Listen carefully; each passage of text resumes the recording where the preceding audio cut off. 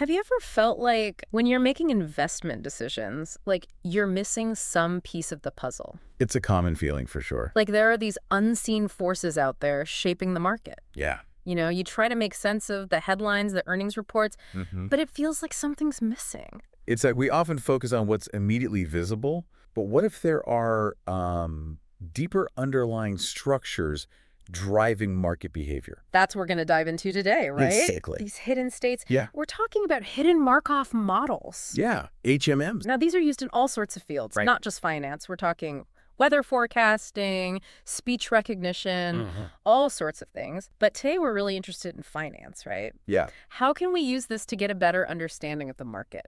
absolutely. And what makes them particularly fascinating, these HMMs, is how they use probabilities. Okay. So they don't offer definitive answers, but instead they provide a set of likelihoods based on observable data.